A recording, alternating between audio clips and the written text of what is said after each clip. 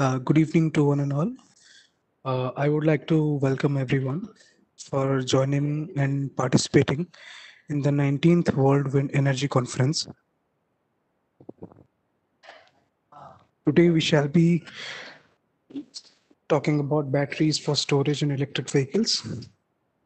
I would now request Manik Khurana to carry forward the meeting. Thank you.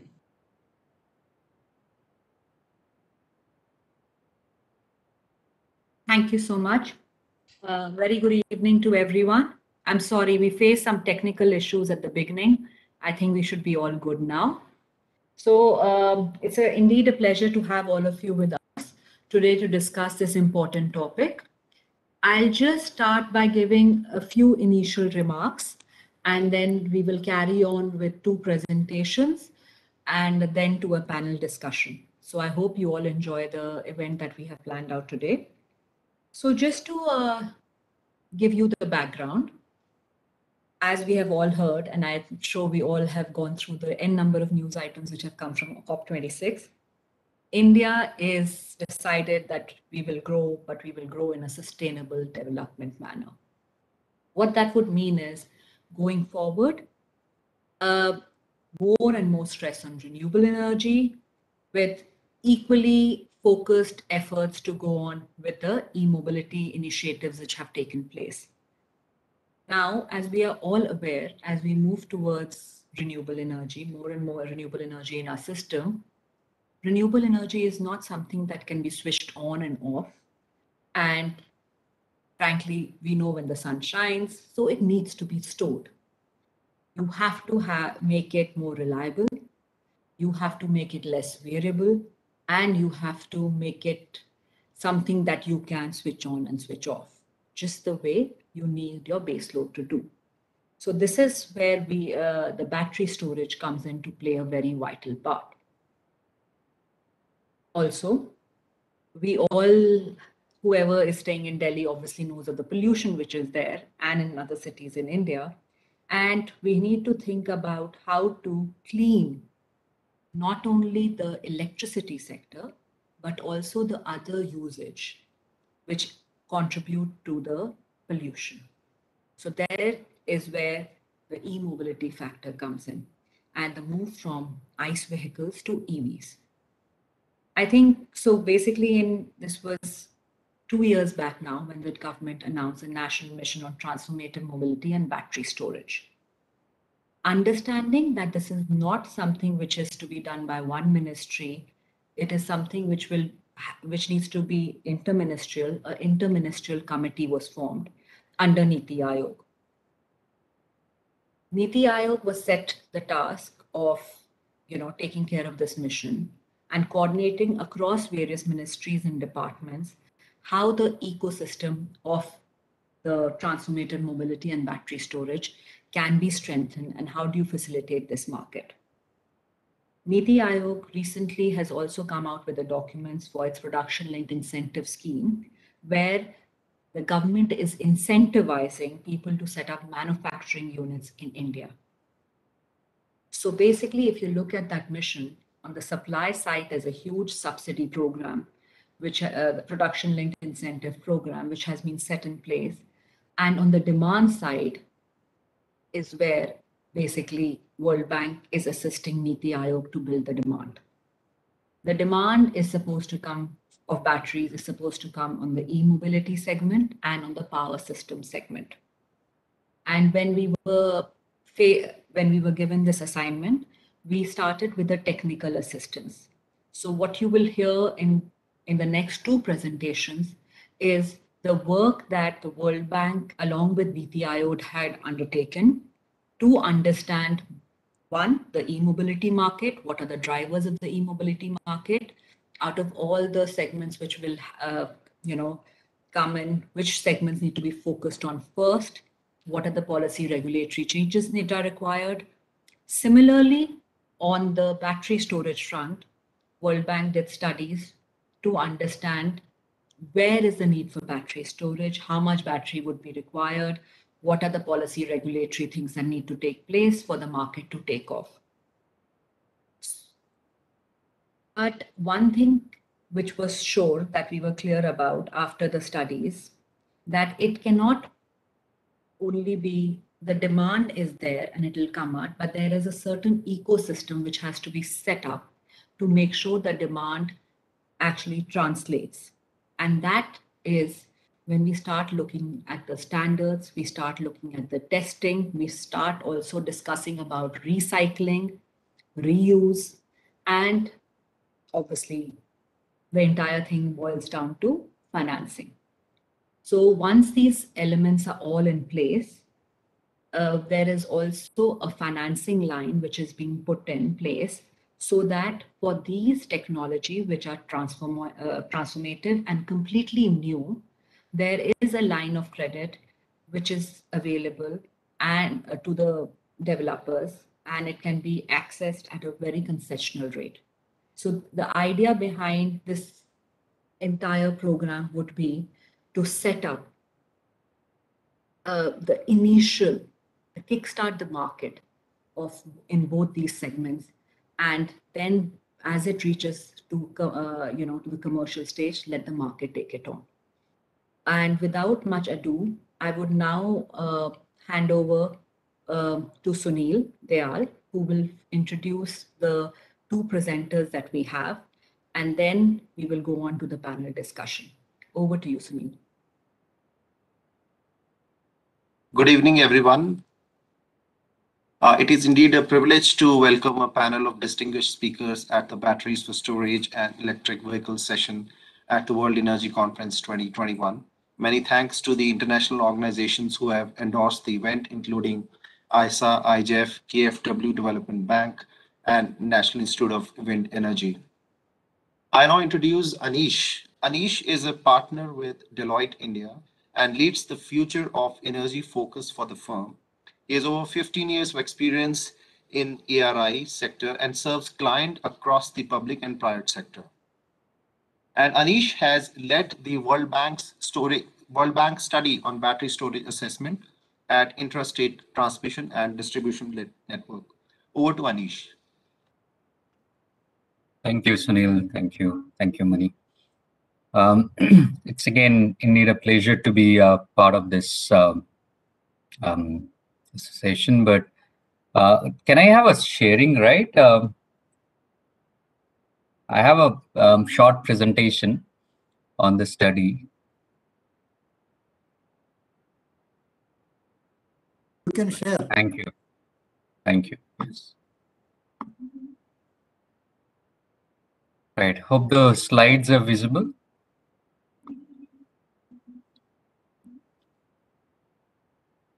Visible. Thank you.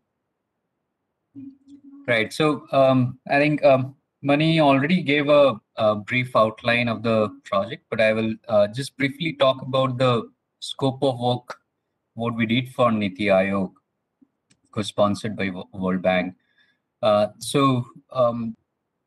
We kind of assess the demand for battery storage from the electricity sector. So of course, a large part of the demand of the battery storage comes from the EVs, but a significant part of the battery storage, because of the priorities what India has set of adding renewables, will always be kind of balanced by battery storage. So therefore, battery storage forms an integral part of this entire net zero journey.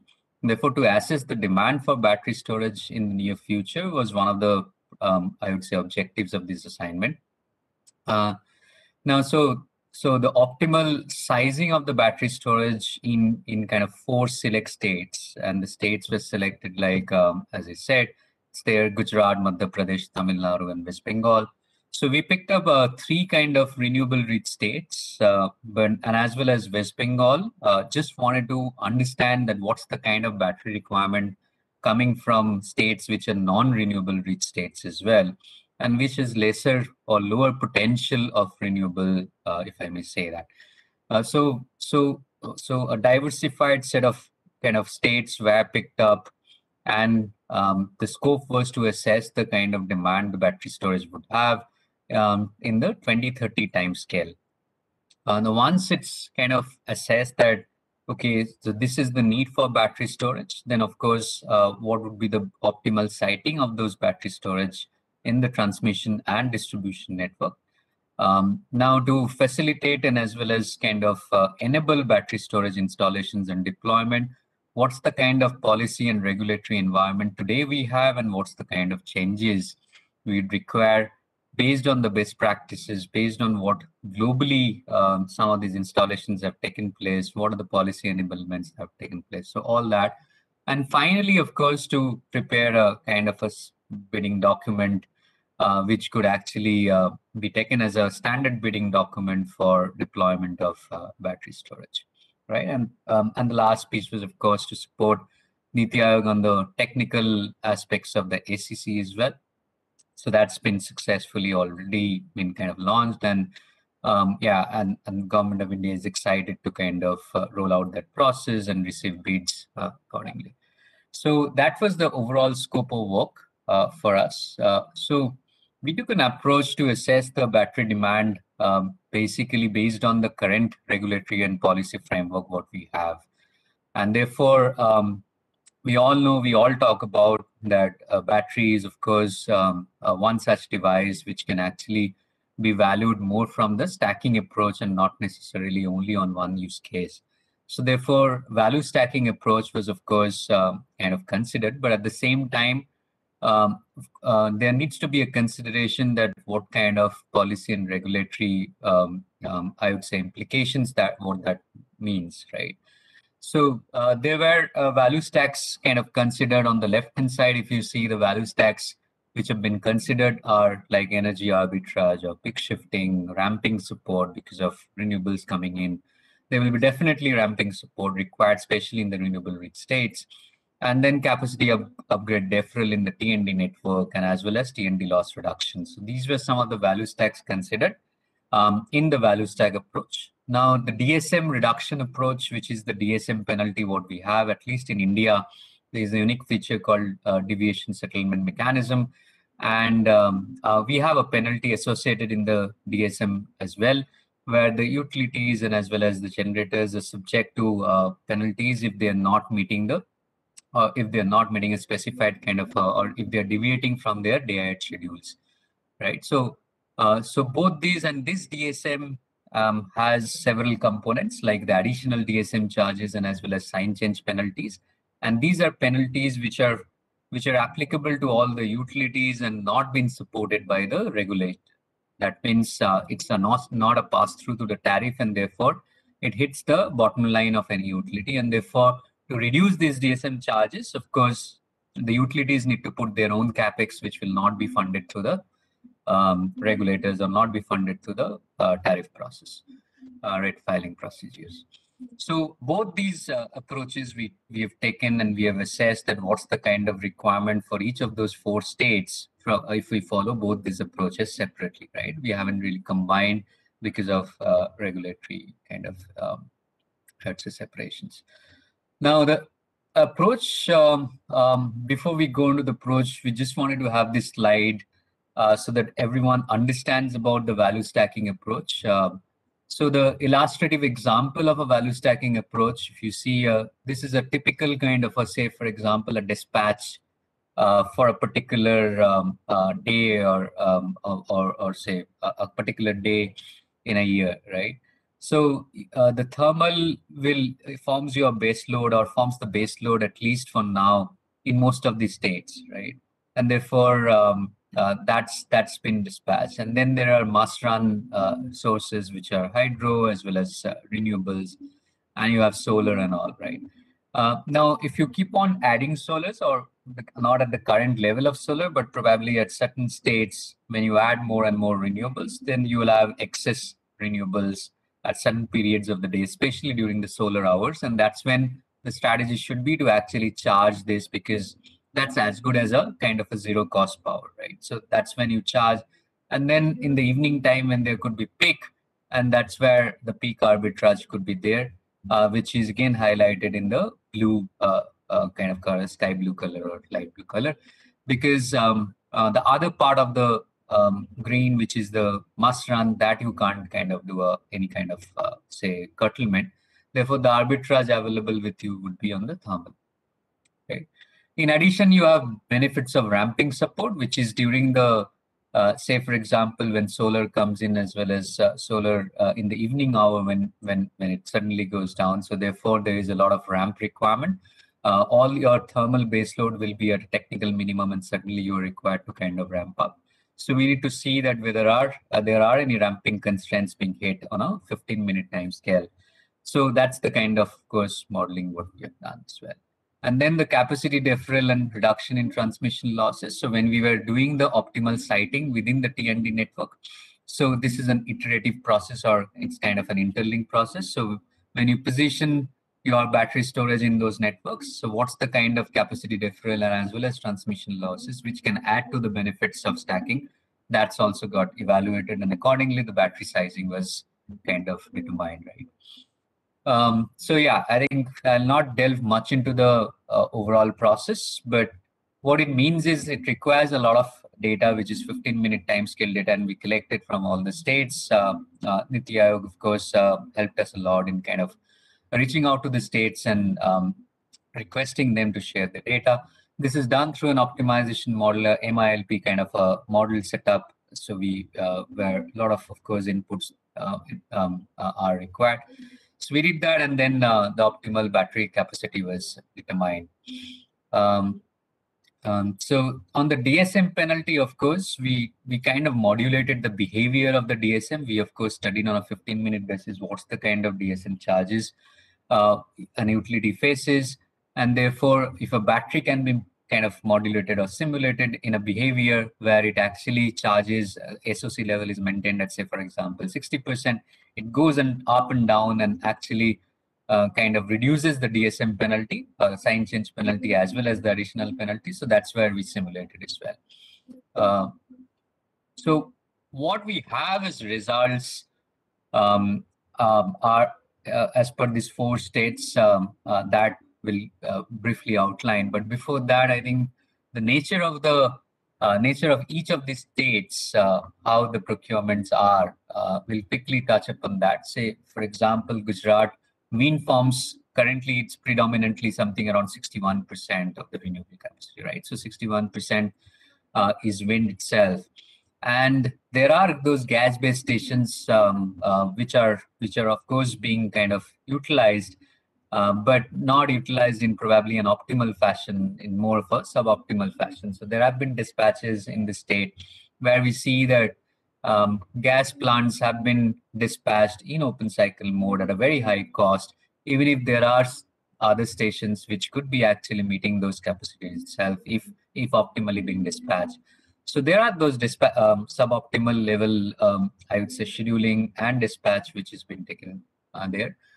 In MP also, we have seen suboptimal dispatches of expensive stations, but not so very significant, very exceptional scenarios, probably due to some technical constraints.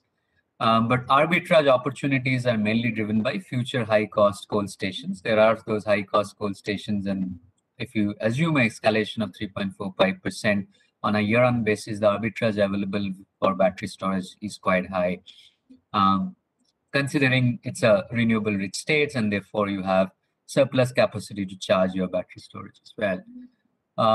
For Tamil Nadu, what we have seen is, of course, it's a renewable rich state, but at the same time, they have significant pump storage already available for 400 megawatt operational, 500 megawatt under construction, and 1000 megawatt plant. So when you take all of that in the system, so battery requirement, of course, comes after considering there is a PSP, and more or less PFC and battery serves the same purpose. So the battery requirement in Tamil Nadu, of course, comes down, because if all that pump storage comes alive, if it doesn't come, of course, there's a requirement of equivalent amount of pump storage what they have already planned. And in West Bengal also, since the requirement of renewables is lower, or they have plans to add lower renewables, but they have already a pump storage, and they have something around kind of upcoming pump storages as well, amounting to overall kind of 1900 megawatt. So therefore, that's also one such consideration which we need to know, right? Also, the other thing is we kind of model the system under 2 different battery costs, of course. And the battery cost, again, that's again debatable. So we don't have a firm cost in the market which can be taken as a kind of a standard, right? So we only have budgetary cost. This analysis was carried out almost one year, and therefore the budgetary cost available is definitely can be optimized.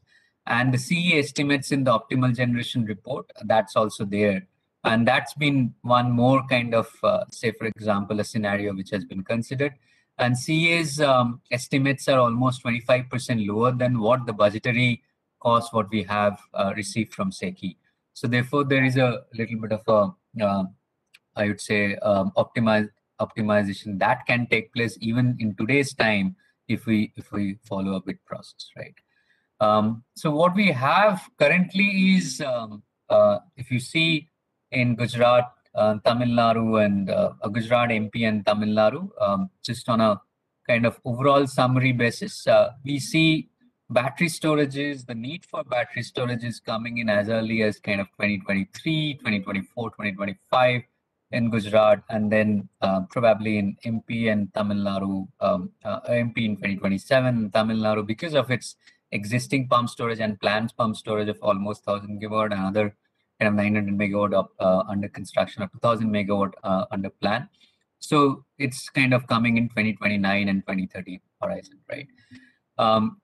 But what's important is these are again at CA cost estimates. So any kind of optimization of costs, what it means is we'll have battery storages coming in large quantum in 2025, 2026 timescales itself. So, and these quantums are huge. So if you see a 4-hour battery in terms of megawatts, 5,000 megawatt by 2030, that's the cumulative addition what we are talking about. So almost like in the sense 4,000 4-hour battery. And then in MP we have a overall requirement of 827 megawatt of 4-hour battery and a 23 megawatt of 2-hour battery. And as well as in Tamil Nadu, we have a 2,000 megawatt of 4-hour battery. So 4-hour batteries are being kind of course, say for example, when a utility launches, even in US deployments, what we have seen is 4-hour batteries have much more predominant when utility scale batteries we are talking about. A 1-hour battery makes sense more for ancillary deployments, where predominantly a large part of your revenue share comes from ancillary. But these are revenue streams being stacked up more from the perspective of ramp, and as well as arbitrage, and as well as capacity referral and T&D loss. So in that perspective, 4-hour batteries make sense. On DSM, as we said, so what we have a 24 megawatt, which is a 1-hour battery. It's equivalent to some kind of an ancillary applications, if you can say that. So therefore, 1-hour battery is far more suitable for DSM applications. And there we see that Gujarat will require in 2022-2023 timescale itself something around 24 megawatt hour of battery. Madhya Pradesh would be 65 megawatt hour battery. Tamil Nadu will be require something similar, around 22 megawatt hour, and West Bengal is 9 megawatt hour. So these are some kind of so all amounting to something around 113 megawatt hour of batteries is required in this year, and overall kind of in the next couple of years to reduce their DSM penalties. So that's in brief what we have today as a result. Correspondingly, of course, means these are some of the deployments. This is from the deployment side, but on the policy and regulatory, if I have 2 minutes, I'll just add few things which needs to be considered for large-scale deployment of battery storage.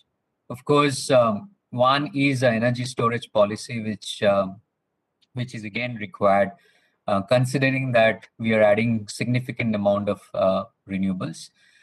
Second is a two-sided. It's a device where you charge and discharge as well, right?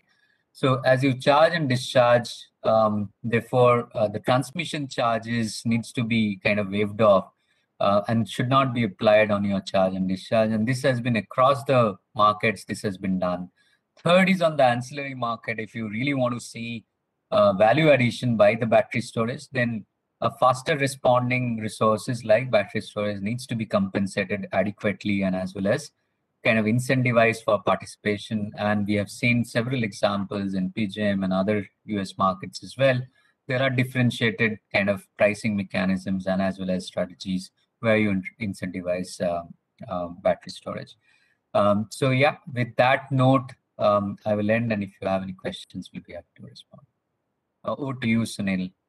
Thank you. Thank you, Anish, for the insightful presentation. And 2020, the decade of 2020 is definitely the energy storage decade, and I'm confident that the industry is ready to deliver. I now introduce Mancha. Mancha is a management consultant and economist. She has worked across the railroad, aviation, urban sector, and transport sectors. And she has recently led the World Bank's client engagement on electric mobility, urban transport, and governance. Over to you, Mancha. Thank you, Sunil, for a very warm welcome, and thank you, Mani and Anish, for introducing the topic. Indeed, a very important one that the world is talking, and the eyes are really on India to spearhead the movement. I also, just like Anish, have a small presentation to showcase what we have done in the study. And thank you all for participating. And please feel after the session, I'd be happy to take any questions on it. So I'm just sharing my screen now. Request a moment, please.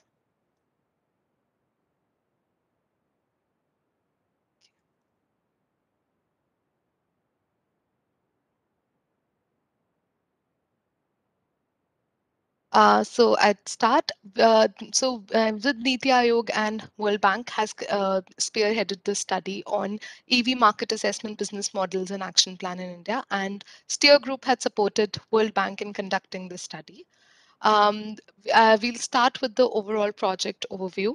As we all know that India is really at a very nascent stage of electric mobility growth, World Bank really wanted to assess the current market situation and see where the high impact business models and market segments are, which can be sort of pushed forward by developing key interventions and increase the penetration of EVs overall. So we looked at three primary markets: charging infrastructure, private vehicles, which is covered by scooters, electric four-wheelers and three-wheelers, and electric buses. The key aspects of the project included assessing the market potential across these three markets, and then identifying the high potential business models along with the key constraints that basically restrict its large scale adoption. And based on the barriers assessed, develop an action plan roadmap, which helps in creating the right enabling environment to include private sector investment in the sector and accelerate transition to EVs. So amongst these, I'll just briefly touch upon a few of the key barriers that came across from over 100 stakeholder consultations that we did during the study. To start with it, the goods and services tax, which is basically on all the commodities that we use, is a differential when you purchase an EV with the battery versus when you purchase it separately. So the differential is 5% for fixed and 18% for batteries which are sold separately or are subscribed, which creates a big distortion in the market and makes it less favorable towards those business models. Similarly, there are certain vehicles which are not allowed for commercial use in spite of their high potential for being adopted at a large scale, which includes two-wheelers because currently they're categorized as a non-transport vehicle. The three-wheelers, which are your L5 category auto rickshaws and not your electric rickshaws, since they are unsafe, they were not included as a part of the study. The L5 auto rickshaws have problems such as registration and permits, since there is a cap on the total number of L5 autos that can ply on the city roads, which again leads to a sort of a demand constraint in the market, whereas there is a high potential in this sector to sort of coming from the total cost of ownership. On total cost of ownership basis, two-wheelers and three-wheelers are really, really competitive. So creating these constraints around these markets really hamper its growth. And as Mani mentioned earlier, since this is a new emerging sector and this is a new technology, there is obviously a lot of apprehensions around the technology itself, and having a lack of secondary market in currently really results in high financing costs, which creates a further distortion in prices when compared to their equivalent ICE variants. So we would be touching upon some of the solutions that we have developed across these barriers. And for electric buses, we'll be going slightly more in detail as we come to the electric bus section. Based on the roadmap that we created, if we implement those proposed recommendations, it can result in about 44 million tons of carbon savings. Just to put things in perspective, transport contributes to 13% of the total CO2 emissions. And with with implementing those high impact recommendations that have been proposed in this study, it can result in 7% reduction in the total in the total CO2 emissions from the land transport sector by 2030. So really, this is the sector that, if focused rightly and in the direction that it should be, can actually have a significant impact on the ground.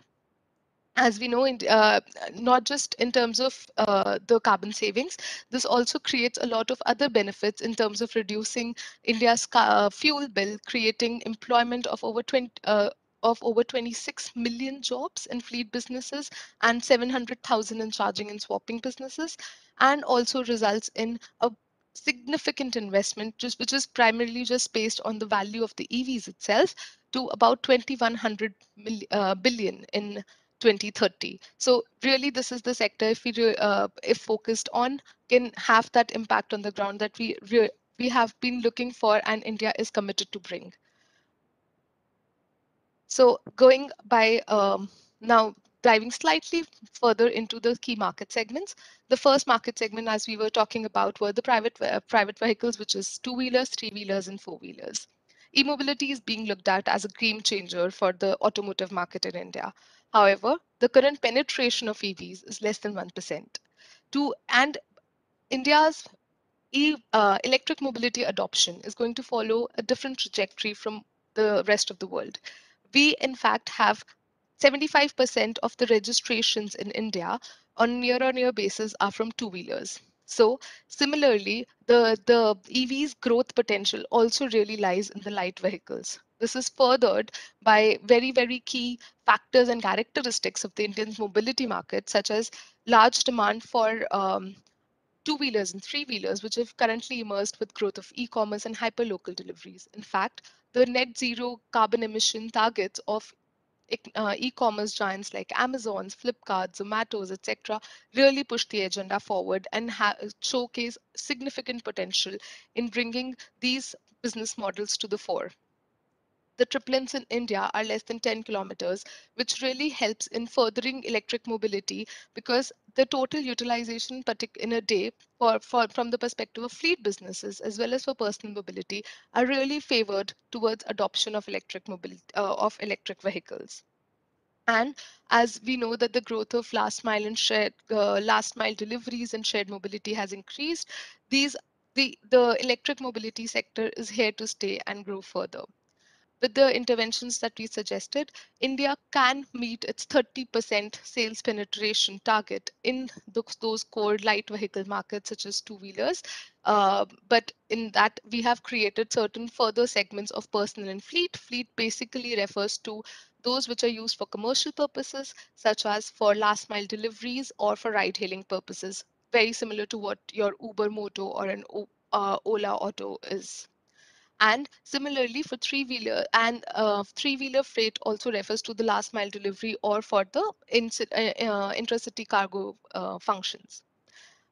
Electric buses at the moment have slightly a disadvantage on when looked at from pure TCO perspective, because of its high upfront cost, high cost of financing, and lower utilization, which does not really result in the kind of TCO savings that can push it forward. Having said that, when we look at it from a long-term perspective, e-buses really hold the future. And given that if if deployed with the right business models and combined with right financial solutions, the transition towards electric buses can really be done. And we will be talking about that shortly. So, but to bring home the point, 30%, greater than 30% penetration is really possible in two of the very, very key segments like two-wheelers and three-wheelers. This is just a summary of the business model. We had screened over 50 business models on a decision tree framework with three major criteria, and we had some further criteria related to risk assessment, secondary market, etc. But the three key primary parameters were policy support, which was looked at from the perspective of national, state, and actual implementation of policies at a local level, market size, which is coming from market assessment results, which was just presented in the previous slide, and TCO parity or savings. The key business models really the savings, if you really look at for EVs, really come in terms of its operational cycles. The more an EV is run, the more savings it will generate. Naturally so, this results in more that being favored more for your commercial fleet segments. And that's where the ride hailing and freight fleet, which is your last mile delivery fleet, is a particularly important business model for two-wheelers and three-wheelers. For four-wheelers, the upfront cost is still high, and for at least for personal mobility, it really does not meet the TCOs. It does not result in TCO parity at the moment in the next 5 years. However, with improvement in technology, reduction battery prices, it may come. But at the moment, if you look at the core demand that will come and which will really bring forward the agenda, it would come from the fleet segments, which include the ride-hailing fleet and the employee shuttle service. This is also a major agenda which is coming from a lot of corporates for contributing to zero net carbon emissions from their employee transportation. What you look towards your right, excuse me, is a priority framework that we have designed for implementing the action plan recommendations. As you can see, the priority one are the ones which have less complexity and high impact. And those are the ones which we are really looking forward to get implemented and deliver those kind of results. Key ones include having consistent GST across the EV value chain, from the GST on the batteries to the subscription models to the vehicles itself. Reducing financing costs, we'll be talking about that in a bit. Categorizing two-wheelers and transport vehicles. This will not only let them get in part of the commercial fleet, but also improve their safety norms and would really regulate this market. Increasing cap on three-wheeler registration and allowing open permit. This has already been sort of being promoted by MoTH to be done by cities. Allowing battery swapping in FAME and state EV policies. Battery swapping is a facility wherein you can go to a battery swapping station, get your give away your discharged battery and take a fully charged one at a price. And the total process involves less than 5 minutes. So the entire downtime, which is related to charging during a day, this battery swapping solution can really take care of it. Moving forward to electric buses.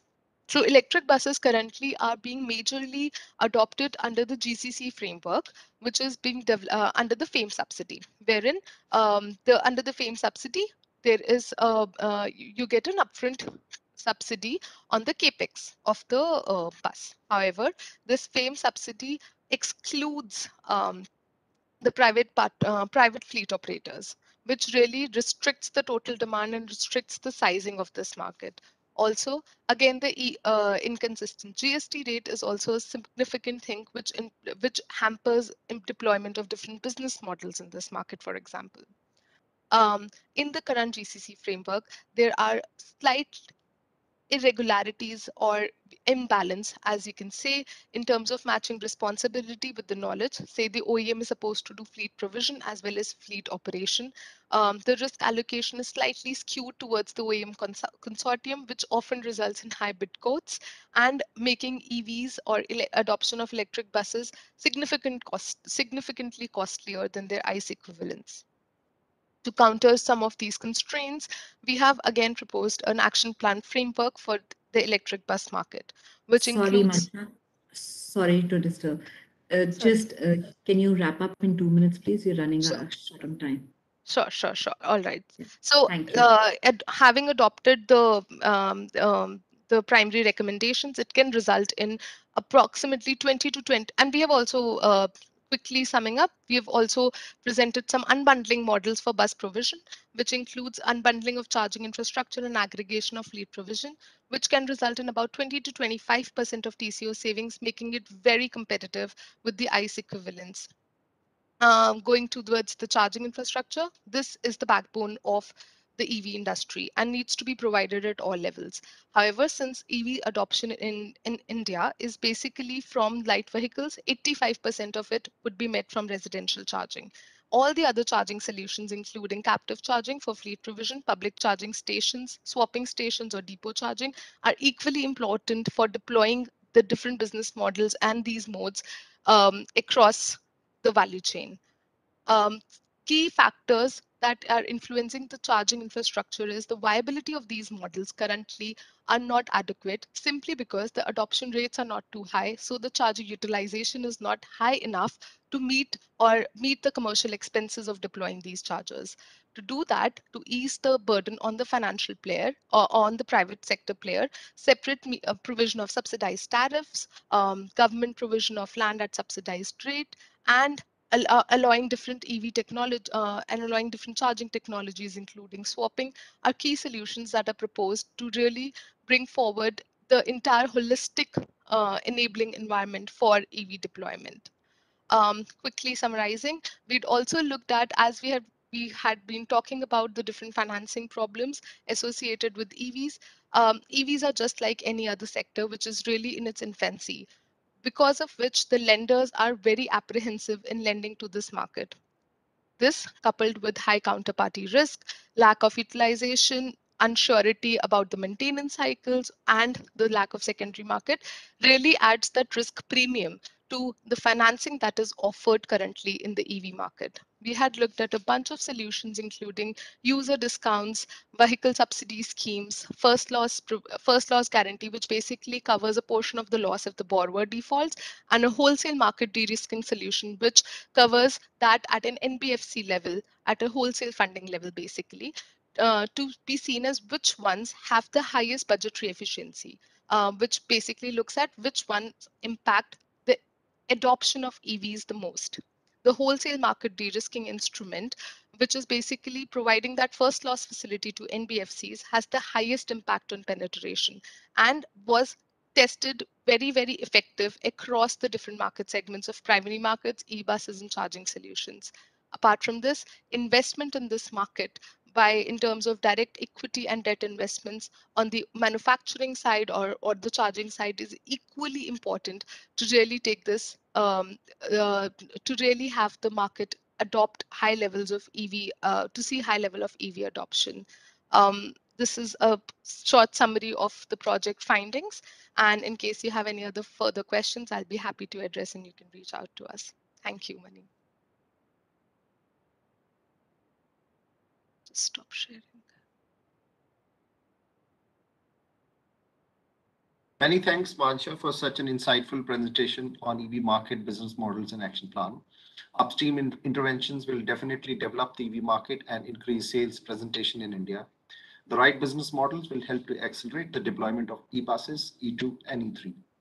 I now take this privilege to introduce Dinesh Babu. Dinesh Babu works for Ernst & Young and is currently serves as the team leader for the World Bank funded SPI operated the Grid Connected Rooftop Program, Suprabha. He has led legacy initiatives, including enabling ecosystem for accelerated deployment of rooftop solar in India, solarization of MSME, including One Sun, One World, and One Grid, and several work on monitoring center. Over to Dinesh Babu. Thank you so much, Sunil, for your generous introduction. It's my pleasure to join the 19th edition of the World Wind Energy Conference 2021 and moderate this session on batteries for storage in electric vehicles. What a wonderful kind of a scene that was set before by Mani, the overall view, the macro view, and then the very specific presentation by the experts from Deloitte and Steer. And that now naturally progresses towards the kind of engagement with different experts and the panelists, which we have tried to convene today. so that we can have a wonderful convergence of what was presented and what are the views of the experts. But formally, let me thank the bank and the Terry for this opportunity to moderate this event. I'm always delighted to be part of this exciting topic. And definitely thanks to all the audience. Very good evening to all of you who have decided to spend your Wednesday evening with us on this most exciting topic. Just as a prerogative of a moderator, I thought I'll spend a couple of minutes on the background in terms of how the grid modeling is being done in the country right now, with the backdrop of what Mani said, country moving forward to becoming net zero and the intermediate targets towards achieving it. The NREL USA released in July 2030, India would see close to 160 gigawatt to 800 gigawatt of energy storage capacity. That was a variation they reported, corresponding to 50 to 120 gigawatt in power terms. What numbers we will ultimately reach will depend on a couple of things. One is if we are able to put enabling regulations. I believe Deloitte touched it very rightly at the end of the presentation, that would unlock the storage value streams. And of course, the major assumption that no new coal or gas plants are built to avoid adverse impacts of climate change.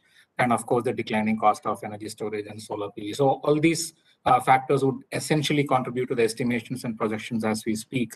But as it was assumed by NREL, the contribution from solar, wind, and batteries was more than 65% of the installed capacity in India by 2030. In the meanwhile, BNEF recognized that COVID impact on the materials of the batteries are mostly resolved and supply recovery is underway. So if lithium and cobalt prices were returned to the peaks of 2018, BNEF's 2030 battery cost projection would increase to $70 per kilowatt hour from 58. That's a kind of an estimation BNEF made. But the sustained high metal cost would delay the average pack prices reaching the crucial $100 per kilowatt hour benchmark by 2 years. So that's the kind of estimations from the market, which I thought I could share with you. But having said that, the topic of today in terms of the grid scale stationary storage projects and the e-mobility, as very well presented by Steer. This is a very good area in terms of how India could grow and progress to reach a carbon-free grid in 5 decades from now. So I won't dwell into the details of how the grid scale storage and charging solutions for the e-mobility would evolve. That has been very nicely presented by the previous speakers. But this will be facilitated, I believe, by the expected fall in the cost of energy storage, which we discussed a few minutes ago. And in terms of the overall estimation in terms of the $100 mark as well. But what we see is also the kind of government's effort, which we will hear very shortly from the experts in the panel, that energy storage as a sector holds a huge promise in establishing an ecosystem, but not just from the technology perspective, but also the development, deployment, transfer, skill development, business models, financing, quality assurance, technology integration, etc. So I think it's a gamut of all the key aspects that the donors like World Bank and ADB have seen across and facilitated for creating the enabling ecosystem, but also the governments, the central and the state governments working in sync to make this happen. That is also equally important. So we have perspectives to be shared by Niti Aayog as well in the panel. But I can say for sure that exciting times are ahead, and we could already witness serious players gearing up and rising to the occasion and playing a significant role in shaping this market. So, but having said that, I would like to now inform you that we have an excellent lineup of panelists who have significant experience in not just facilitating the implementation of storage, but also walking the talk. And we have panelists from the policy and the market making as well, as I mentioned to you earlier. But due to certain personal issues, Ms. Rashi Gupta would like to go first. If other panelists could please excuse her, because she's in a network sensitive zone. So may now kind of request Rashi Gupta, fondly known as Battery Valley of India, who's the pioneer of manufacturing the advanced lithium batteries. Let me first congratulate you for inaugurating the 1 megawatt hybrid energy storage project in Gurgaon in Brahma Kumaris. But let me ask you, how could you kind of share more light on the best practices deployed, the functions and the experience in implementing the 1 megawatt system? And also, what is your take on India trying different types of batteries given the materials constraint and recycling challenges? Over to you, Rashi Gupta. Thank you so much for accommodating me and getting me first. And thank you all the organizers for having me here. When you talk of the best practices, it's very important to understand what technology you're going to use and how you are going to implement this entire scenario. See, what happens is in a megawatt scale system, there are a lot of things which you need to be careful of. You need to understand. Many technicalities come into play, and the safety is of paramount importance in such a big system. And in India, when you're not having many trained professionals and persons for high voltage systems, it becomes a big challenge. So what we try to do here is evaluate a low voltage system to this particular client because they were very sensitive to the fauna around. And that's what we did. And when you talk of evaluating multiple technologies, I sincerely think that, India, the way to go ahead is going hybrid. Having multiple technologies together in one particular system makes the best deal out of the entire scenario. That is where you get the best of the two worlds also. Like in this particular case, we have used a lead lithium hybrid option, wherein we have used a little component of lead batteries to reduce the capital investment by 38%. So with this, what happened is the capital investment comes down, you get best of the two worlds, and this gives you a long duration storage, which is very much not possible with lithium batteries. So that gives you a big advantage out here. And important is having a fire safety, having non-hazardous chemistries into picture, and having very much trained personnel. This is something which are the best practices one should follow, and these were the challenges that even we faced during the entire journey of this installation. Over to you. Thank you so much, Rashi. So that was Rashi Gupta, the Managing Director from Vision Mechatronics. So thanks for your quick comments. And if you have still a good connection, I would request you to stay on and share more views about your experience. I'll be around, but I really hope I can stay for the full day. Thank you. Now let's move on to Mr. YBK Reddy, who's the AGM at SECI. He has a good combination of 12 years of experience at SECI, previously at NUS Singapore, and most of the market experience as well. So it'll be really great to have a view, the entire view of both the market, both the sides from Mr. Reddy. So Reddy, could you please share your views on your preference of the technologies and how SECI is geared up to create the market for an accelerated deployment of storage solutions? And of course, in terms of the preference of SECI beyond around-the-clock power, what will be the other combinations in terms of the tenders that you will be designing for energy storage? So it will be really great to know from you the kind of overall views from SECI perspective and also from your personal perspective. Over to you, Mr. Reddy. Thank you, sir. Thank you, organizers, for inviting me for this workshop. Okay. As you know, sir, we have been working on various aspects of energy storage, right from the smoothing of renewable energy to firming up renewable energy. So what we realized long back from 2013 onwards, we have been continuously working on this because we have initiated some own projects by SECI where we are doing some pilot projects in remote areas like Lakshadweep and Leh Ladakh. Okay, and also we are doing projects in Chhattisgarh with energy storage for majorly for the arbitrage applications. That is the thing. Initially, we planned for smoothing of renewable applications, but because of some reasons, we couldn't finalize those things.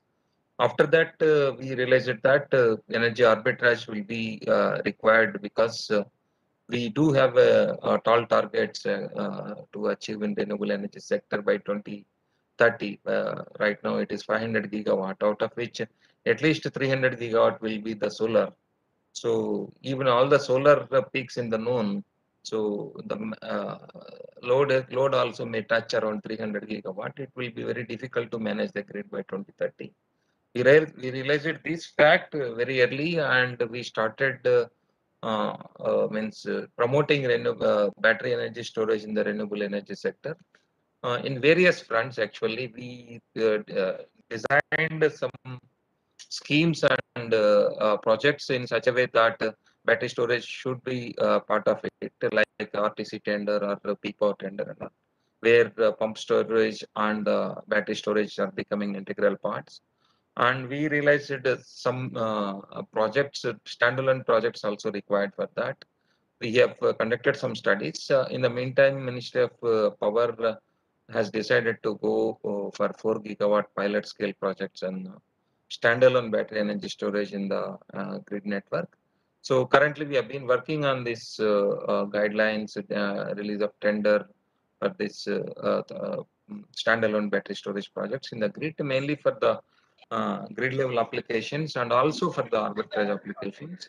So various discussions in the earlier presentations also, people were saying that they require some incentives from the or change in regulations for the like ISTS waiver, like that. We have been addressing all these things in the pilot projects right now. So soon the notifications will be issued. And in fact, ISTS notification issued today only, I think. It is if it is more than 51% renewable energy is there, so ISTS charging discharging is waived off, okay, from the battery energy storage project. And we are planning to change some small regulations also to fit the battery energy storage into the Electricity Act. Actually, Electricity Act requires some modifications to that. That also we are working. And we are hoping that we have already released the model guidelines and tenders, and we had taken a couple of consultation meetings at higher level. Last means yesterday only, Honorable Minister was taken the review from the various developers. Yes, offered means given some commitments also from the government side. So we are working on it, and maybe in 15 days we'll be coming out with the final tender for the standalone storage systems. And also we'll continue to work on the other innovative bids like that, peak power and around the clock renewables. And also we are working on a separate bid. Right now we are planning for a pilot project with SECI investment, where the renewable energy supply will be firmed up and also provides some flexibility to the off-taker, not to full flexibility, some amount of flexibility will be given to the off-taker, so that we can step towards means making renewables dispatchable. Okay, so that is means various initiatives we have taken in SECI so far. We are continue to support the energy storage, sir, because without energy storage, it is very difficult to means achieve the targets of renewable energy by 2030 or beyond. So we realized that we are committed to means to promote renewable energy, energy storage in the RE sector. Thank you, sir. Thank you so much, Mr. Reddy. Very interesting points that you have made. I hope the audience who are on the development side would take a serious note of that. Very quickly, one follow-up question is on the technology. So, how in depth the SECI has done any research in terms of the choice of technologies, or it be technology agnostic, or promote initially a specific technology due to the ease of availability and cost control? Is there any views on that? Sir, in most of the SECI bids, we never go with the technology specific bid. Let us say in the peak power tender, we kept it open. One project came out with the PSP, one project with the battery energy storage is coming. Even in the battery energy storage, we are not specifying the technology actually, and we are giving the certain dispatchability of the energy. So any technology player can be means can come and offer the solution. Even in the standalone solution also, we received request to allow 70% efficient technologies also. We said that no problem, we'll allow that, so that, but we have to keep everyone on the same page, so that what we are saying is that we are specifying some efficiency. If there is any shortfall with a small minor compensation, the lower efficient technologies also can participate. But at the end of the day, for the SECI or for the utilities, it is the economics matters actually more than the technology. But we are keeping everything in technology agnostic. But if commercially, if they are okay, we are welcoming any technology in the even gravity storage also. We are welcoming that. Excellent, excellent. Thank you so much. Very nice to hear that views from you, Mr. Reddy. Once again, thank you so much. Now let me move to Mr. Randir Singh, who's the Director Electric Mobility from Niti Aayog, and he's a senior team member of the ACC program as well under the DHI. He's currently working to transform the transport mobility in India, has tons and tons of experience in the automobile sector, now focusing largely and exclusively on batteries, the EV policy, standards, financing, etc. And especially very interesting to see that he's working on the initiatives to remove the hurdles of high finance cost for the EV manufacturing. So, Mr. Randir, given your background and experience, could you shed more light on the expected outcomes of the ACC RFP, which was recently published and followed by the pre-bid meeting as well? And how will be your views in terms of the financing landscape, which will have to be shape up the India's storage market? And also combined with that, if you could shed some light on the operational and financial risks you foresee in the battery storage projects. Over to you, Mr. Randir. Thank you, Mr. Dinesh Babu, and thank you for having me here. So today I would be mainly focusing on power storage, starting with the programs by Government of India to move to green mobility, as well as answering your questions, touching upon the financing part, as well as the risk associated with this. So of course, this battery storage program, which has been launched, it's for both mobility as well as for stationary storage. So apart several fiscal and non-fiscal incentives at central and state level, 3 big schemes are launched by the Government of India recently. In fact, in June and July was the landmark month wherein these schemes were either reframed or the gazette notified. First one is the remodeled FAME 2. It is 1.5 billion US dollar. Second is the auto PLI, 3.5 billion US dollars. And the third is the advanced chemistry PLI, which is 2.5 billion US dollar. All the 3 together, they covers the entire value chain, where FAME 2 covers the demand side, auto and ACC PLI, it covers the supply side for the EV value chain as well as the battery storage side. Now, in terms of the advanced chemistry cells program, pre-bid meeting was held already been concluded. It was on 12th of November 21. We received very, very good response, and more than 30 plus serious players participated in the meeting. It was done in the hybrid mode. So all of these players, they are in touch with us for almost 2.5 years. But now when they were present the questions they were asking, the type of capacity they are going to do, we are pretty sure that this is going to be oversubscribed, more than 50, because 50 gigawatt hour is the overall capacity. Now, talking about the advanced chemistry cell program, it caters to types of storage requirement, EV, industrial, stationary storage requirements. In terms of the capacity, a person or a bidder or a consortium, they can form a consortium, and the majority bidder, only that player who is having more than 26% of the stake in a consortium, that would be considered the majority player, and he can be nominated. Only his books of accounts will be looked at. They can quote maximum of 20 gigawatt hour with a minimum of 5 gigawatt hour. The incremental plus 1 gigawatt hour can be quoted. The overall capacity which is for the disposal is 50 gigawatt hour. The mechanism which we are following for evaluating this bid is the QCBS mechanism, and it is technology agnostic. So we have provided a matrix. The matrix combines 2 things. One is the cycle life. The second is the energy density. So whomsoever falls or whomsoever's technology or the cell chemistry falls within this matrix, they can quote accordingly.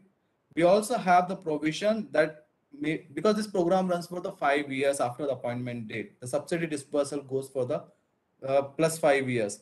So what we have done is we also, since this somebody was talking about the BNEF reports that how the technology is going to change, how the price is going to fall.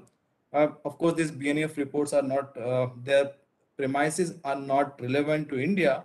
But of course, once these gigafactories comes to India, they will be relevant. So the technology in this field is changing very fast. So we have given a provision of bonus to move these technologies that some bidder has quoted for a particular combination of the energy density and a cycle life. They are given the bonus if they want to move horizontally or the vertically. Plus we have the localization requirements. within the 2 years of the appointment date, they have to meet the first milestone, which is the 25% localization requirement at the cell level. And after 5 years after the appointment date, 60% of the localization. That is what the minimum at the cell level they have to do. We also to provide further benefit and also the platform, because the main question which bidders have in this particular, this is a new technology and there's no supply chain exists as of now, that whether in a given time frame, whether in a given time period, they would be in a position to start their factories or not, because we have given a limited time frame for them to start their factories. So we have given a provision of the state grant challenge, wherein all the states would be called together and would be facilitated by us, so that the bidders and the states can have a one-on-one interaction, and there will be a tripartite agreement, so that all the whatever queries they have, whatever the approvals are required, those can be fast-tracked. The important dates to be kept in mind are now. The queries by bidders can be received till 30th of November. We will reply to all these queries, that means Government of India, by 17th of December. And the bid submission due date is the 31st of December 21. Now, those who cannot quote for the 5 gigawatt hour and the technology is not at this, the commercialization stage, there's another program called the Niche ACC program, which we will be launching, which will have the maximum capacity at disposal 5 gigawatt hour, and you can quote the minimum of the 500 megawatt hour, and with up to the maximum of 1 gigawatt hour. That is 500 megawatt hour to 1 gigawatt hour, and the total disposal is 5 gigawatt hour. So we'll be coming out with further details for the Niche ACC program soon. This is going to be around 3,200 crores worth of total subsidy program running for the 5 years. In addition to this, the renewable power capacity addition, as per the target, this will further give boost for the battery storage requirements to pick up. Because once we are going to set up all these factories, there should be the market to pick up these batteries or the cells which are going to be manufactured. So the 50 gigawatt hour is a conservative scenario, taking into account all the stationary and the mobility requirements. In terms of the e-mobility requirements of battery storage, demands from the demand side, federal and state incentives are adding for the demand to catch up. So there are 17 states who have already launched their EV policies, and others are in the draft stage. So the focus of, in addition to this, the focus of EV charging infrastructure is another area, which further adds for the e-vehicle demand to pick up and is very much in focus. So it's like charging infrastructure, vehicle demand to pick up, and then vehicle demand picks up, and the battery storage in the mobility sector also picks up. So it's a sort of the chain. Now, the next part is the minimum standardization, which has to be done for this charging infra to pick up, so that it doesn't hamper the innovation, but helps in the faster proliferation of the EV charging with better utilization, flexibility to customers in terms of the interoperability, or the guidebooks for the CPOs and the power utility. So we are also working in this direction. In fact, recently, a month back, the NITI Aayog has already launched a handbook for the EV charging infrastructure. Currently, we are also working on with the developers at CREDAI and all on releasing the residential EV charging guidelines as well as the models. So this is also going to come in the public domain. We'll release it soon. I hope these efforts with the private investment and the demand pool will go a long way in terms of the battery storage requirements and shift to the green mobility through green power.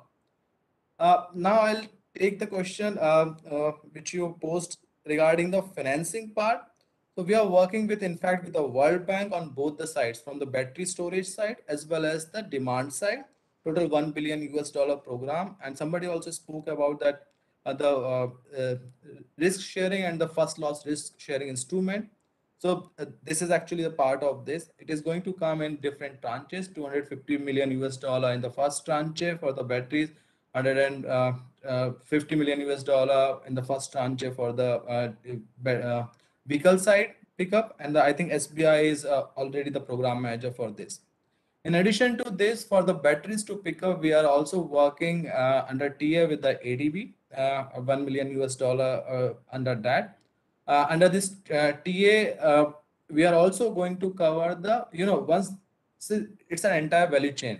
the cells, batteries, vehicles, charging infra, better utilization, and then finally comes the recycling of these batteries. So that is the area which we are going to cover. So this entire circularity is going to be covered through this. That's all from my end. Over to you. Thank you In case so of much, any Sanjay. questions, I'm happy to take. Perfect, perfect. No, definitely it was very useful. Starting from the actual, the practical aspects of what is happening in the tender, very useful insights, and also the overall planning of Niti Aayog and the partnership with the donors. Excellent layout. And you steal the question in terms of what I want to ask Mani about the financing. You answered it well. I thought I will poke her, even though she's not a panelist. She's trying to be a silent spectator now. But a wonderful sharing of views. Randhir, I'll come back to you. I could see a couple of questions on the panel on the chat box, but I'll come back to you very soon. Now, last but not the least, Dipen, thank you so much for your patience. Dipen Barua is a co-founder and MD of Global Sustainable Energy Solutions, GSES, which is a renewable energy engineering, design and training consultancy. Again, Dipen, as I mentioned, is a co-founder of this GSES. Parent company is in Australia, and he has been doing wonderful work in solar, both off-grid and grid-connected for a long time. I know him for several years since the USAID PhD program way back in 2014. And right now we are closely working under the Suprabha TA program for the rooftop solar. And very interestingly, it was my choice. I pushed Mani to agree to bring him on the panel because he's currently involved in developing the DISCOM-based business models for battery storage. Very interesting study. And then it is expected to establish a kind of a DISCOM-anchored solar and battery storage platform for addressing the energy security, resilient grid, and the climate change. So, Dipen, could you please share your experience in working on the energy storage projects, especially the current ones under the TA program, and also share your thoughts on how the OPEX model for the storage could evolve in the current context of the RESCO being very popular for rooftop, how this could evolve for the battery storage as well. Over to you, Dipen. Okay, yeah. Thank you, Dennis. Thank you for giving me this opportunity. Yes, we are working at a little micro level on project level, I would say. So that actually help us to understand many things that we did not know earlier. So now, because of this study and other things, analysis and all, we have understood a few micro things. So as far business model is concerned, that we all know that so CapEx, OPEX are very common models, and CapEx can be also funded by the owner or the consumer, and also jointly by DISCOM. That is one possibility. Second possibility is the OPEX model by RESCO or ESCO, because it can be only BESS or it can be also combined with solar and BESS. Then when the battery is combined with solar, then definitely there are many benefits can be availed together for all stakeholders, for consumers, as well as for the distribution companies, and also for transmission level, depending upon how the battery is used, and then how it is managed, basically. So that is one. And the third one is not really now in some countries there is a pilot projects like Australia and all. So these are basically virtual power plant mode.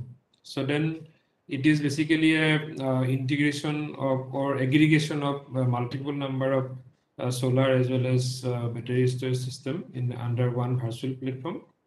Then this virtual platform can be managed or aggregated by some RESCO or ESCO by a third party, or it can also be possibly managed by a distribution company. So in that case, there will be an agreement between the owner. So batteries and solar still can be owned by the consumer, and then but they will allow that battery and solar to be managed by the integrator. So that is one possibility.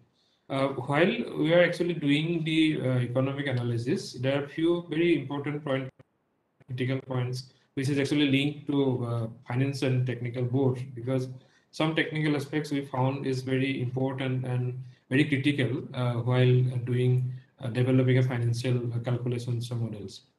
So one is definitely the sizing for a consumer. If sizing is not accurate, then it will definitely impact on the finance, because if battery is oversized, because capital cost has a large impact on the financial outcomes.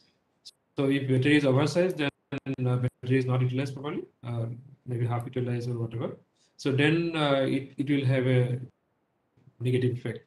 Maybe actually, or maybe maybe you get the good results in Excel sheet, but may not get good results in actual benefit. If it is undersized, then all the services may not be as expected. So sizing is one of the important aspects, and again, sizing also what is the purpose of sizing, that must be determined first. It is for just the peak shaving, whether it is for just shifting, or maybe for stabilizing PV, smoothing the curve. That is one. And then also other services like NCD, the battery is used for NCD services and all, that will be different. So then PV stabilizing particularly is little bit very critical, because peak shaving or loose shifting is not difficult. It is known. You know the time of the peak, and then you know the peak, and then you can calculate easily for the energy storage required. But PV stabilization is very critical, because PV output fluctuates on minute-to-minute basis on a day, and then again it is as a seasonal variation from month to month. So both has a very different impact on the sizing, and then again time of so PV has some definite times, say 9 to say 3 o'clock or 4 o'clock. In summer it is more. Maybe 8:30 to 5:30 or 6:30 even, so in some places, depending on what time you are considering, sun time or local time. And then winter again, it will squeeze the time. So these are the things. Then you have to also understand what is the peak time. So if there is not much difference between gap between this solar stabilization time as well as the peak time, so then you need a bigger battery. So because you cannot charge the battery immediately after it is because there is no enough time probably to charge and discharge. That is important one. That is what we learned from this study. So then the other important part is basically considering the life cycle, because your financial models are based on a calendar year, and battery life is based on cycle life. So now the calendar life for a battery determine how much cycles actually you use on per day basis, and what depth. So depth of the battery also decide the depth of the charge, and decide the number of cycles, and then number of cycles decide the calendar life. For example, also technology is another part. So all lithium-ion batteries are not same. So there are different type of batteries. I think previous speakers has mentioned. And then some lithium-ion batteries can even last for 15,000 cycles, but it is expensive. But some, even within the lower lanes batteries, which has a cycle life of say 4,000 to 6,000 cycles, can also go up to 8,000 cycles if you discharge it less or at a shallow cycle. So those actually have a lot of impact on because the financial results are basically highly dependent on the capital cost. So capital cost is one of the most sensitive parameters. And then if battery life cycle cost is not properly decided or estimated, so then your replacement cost could be different. And then that can have a misleading result in financial model. So that is what I just wanted to share from our study. And these are very important. Of course, other financial aspects are very common.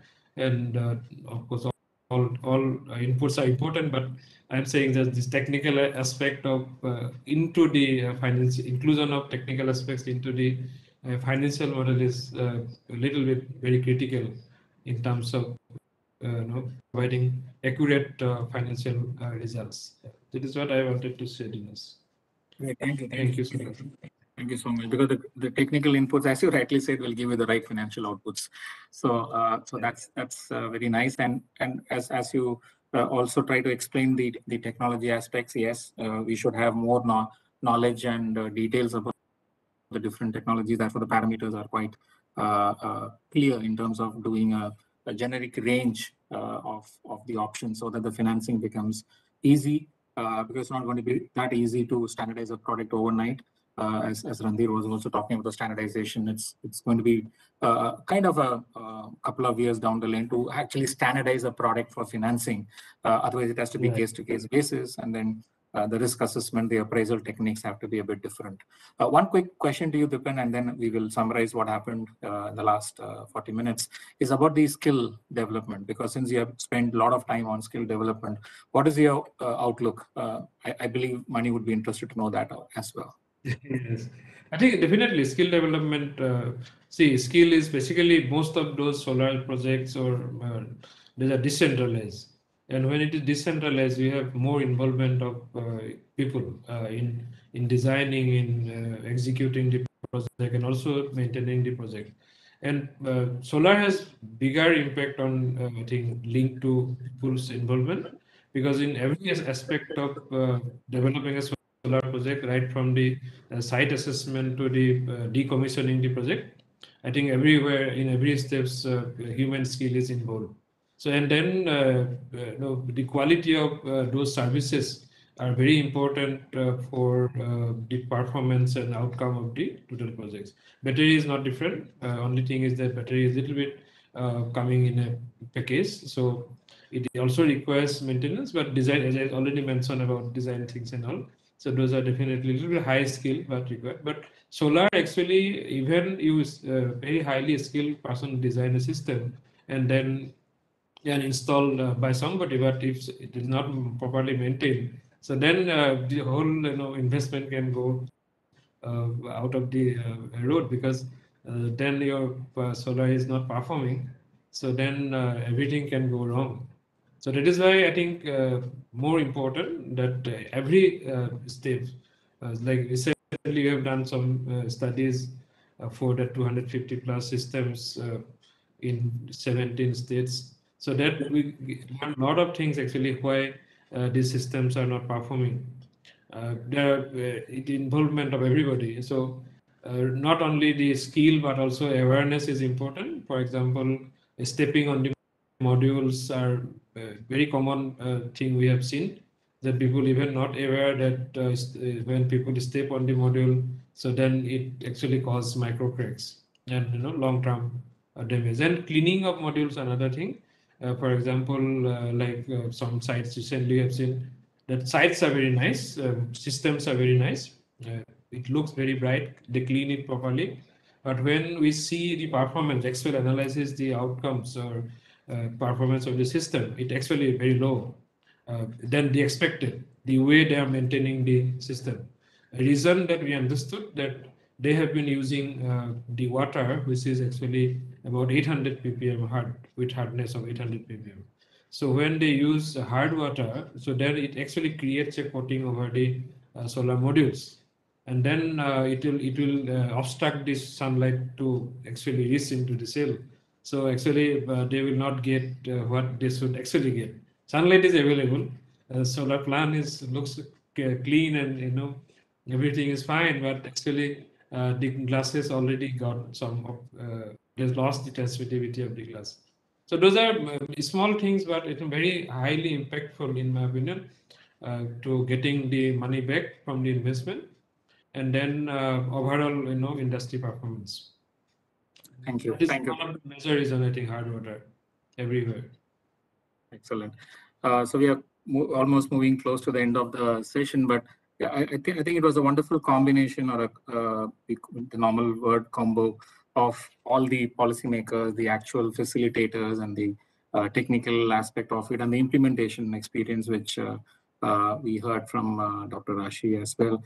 I think it was a good combination of how actually what is happening on ground. Mr. Reddy was very nice to share all the aspects of how the market is being seeded by SECI, including SECI's own investment for a pilot project on storage, and wonderful news in terms of making the technology agnostic, considering pump storage as well. That's wonderful to hear from SECI.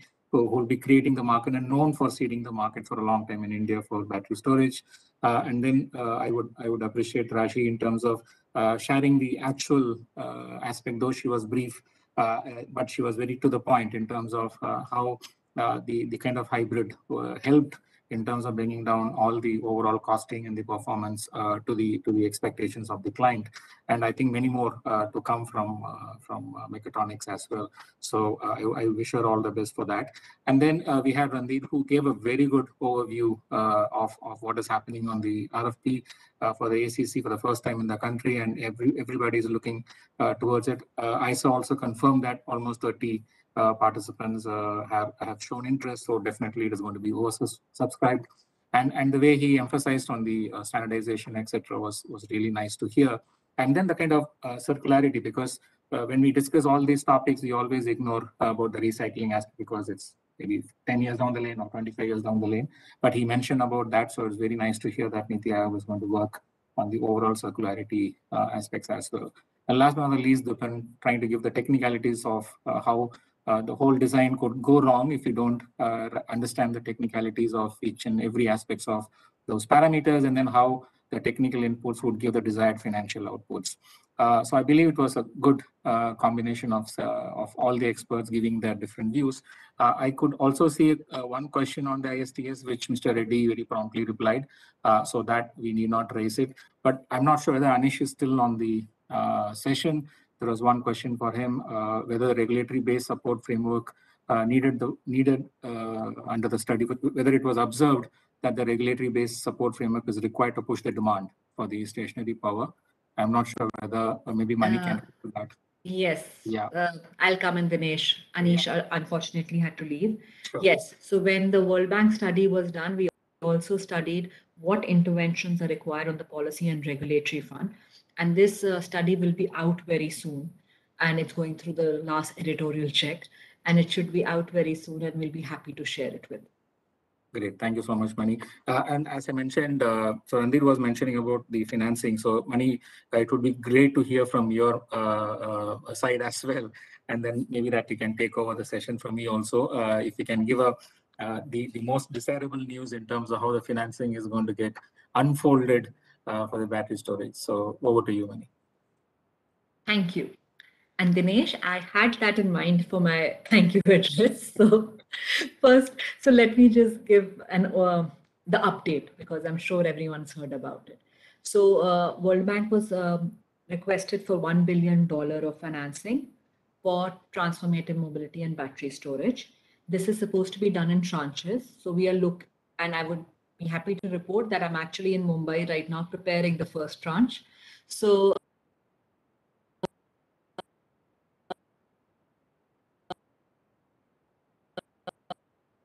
through State Bank of India. And this will be a very similar line, and I'm sure all of you have heard about the line of credit that World Bank has with SBI on the solar rooftop project. So it will be similar.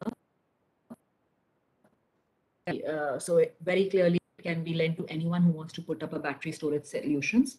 Because I've heard these questions earlier, I'll just say it's not for manufacturing of battery. It is for battery storage solution installation.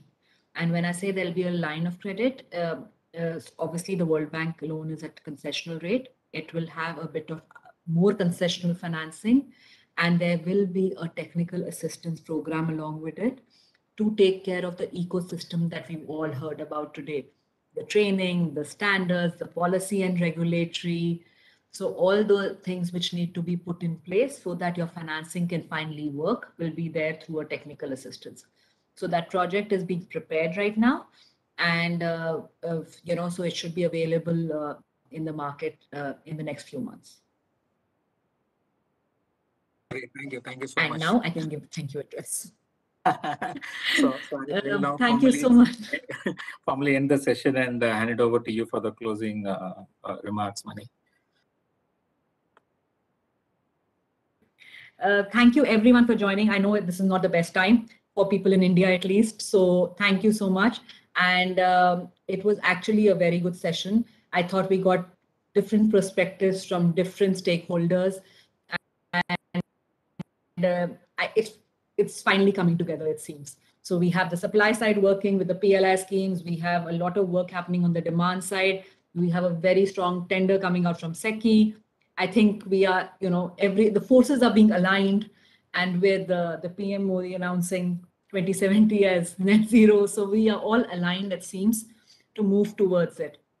Thank you for being here. Thank you for the audience, and thank you for the lovely questions. And we look forward to updating you with better news next time. Thank you. Thank you. Thank you, everybody.